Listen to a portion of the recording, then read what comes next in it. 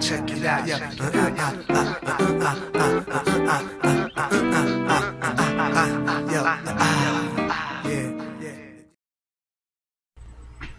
Okay, this is Rod Wilson, back with another video, and as promised,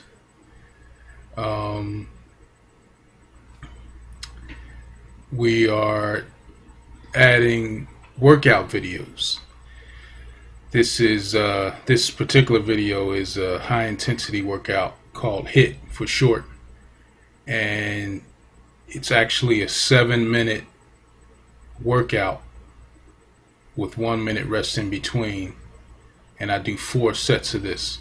So the first 30 seconds I do jumping jacks. Now I'm on the second 30 seconds and I'm doing a modified version of burpees. If you remember, I had a serious back injury I'm just recovering from, just coming back to the gym. I had a lower back injury. It was degeneration, level 1 degeneration of the lower spine between the S1 and L5.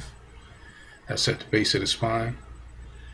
So doing a full burpee would definitely, my body's not ready to do a full burpee yet. So this here is a kettlebell swing, and if you notice, I go back to the burpees after each exercise, just as a filler.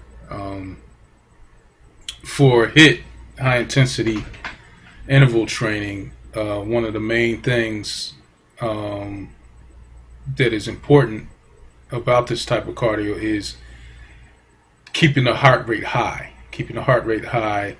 So it's you exercise for a period of time and you rest for a shorter period of time, and this is also helps with muscle preservation. And there are definitely different types of HIIT or different combinations of exercises of HIIT that you could do. But it simulates, one of the things it simulates that I found is a fighting match, whether it be MMA, boxing, because if you notice, they're in the ring for 3 rounds and then they rest for 2 minutes. So it's definitely something that keeps your heart rate up, keeps your extremities at the full capacity, and again, you can use different intensity, you can use different exercises, you can even do HIIT exercises or HIIT workout with weightlifting, just shorten your periods of rest in between, and lifting at a high intensity. So just to explain my back injury a little bit, I actually injured it doing straight leg deadlifts. I went a little too heavy on my last set and jacked myself up. So these are called inchworms, this exercise. Actually, the exercises I was able to do during the therapy, which I've been going through for the past 6 months, have all been strengthening exercises for the lower back, and also putting it back in place. The chiropractor has been doing that. But during that course, this whole course of the therapy, I've been unable to do any compound movements whatsoever. None. I couldn't even run on a treadmill. Only cardio I was able to do was the elliptical or bike, and was unable to do any ab exercises. So now that I'm back, I can do most of those things, most of the compound movements, but I cannot do deadlifts. They're completely out of the question. I actually don't know if I'll ever be able to do deadlifts again. But squats, I'm able to do squats, but definitely with a lower weight. I actually did a kettlebell workout the other day where I did squats holding the kettlebell in a rack position, which is after the snatch position, you rack it and squat down. So I was able to do those. But with heavy weight, I doubt if I'll ever be able to do that again. What you just saw were step ups You just step up on a high stepper and lift your knee waist high. So this is a constant movement for seven whole minutes. And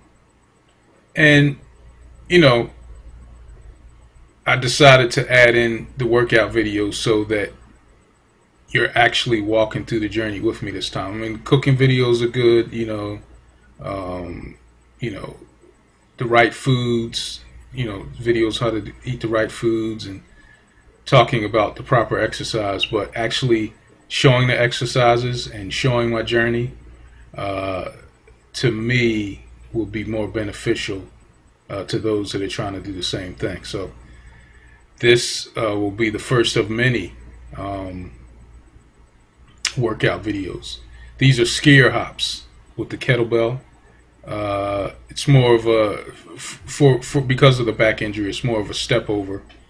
My back's about 85% now, so with the modification, once the back is completely healed, I'll be able to jump completely over to do a complete skier hop. But you get a leg and arm workout as well as cardio in this exercise.